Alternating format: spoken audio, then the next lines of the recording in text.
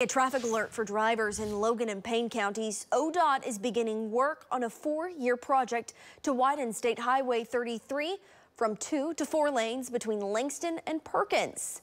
The department's leaders say they'll build the new lanes parallel to the current lanes, so there should be little traffic impact. And this is just so we can create a safer corridor. We can give the traveling public more room to work, better line of sight and more room to navigate. Happening in Oklahoma City, East and Westbound I-40 will be narrowed between Meridian Avenue and Morgan Road starting Sunday.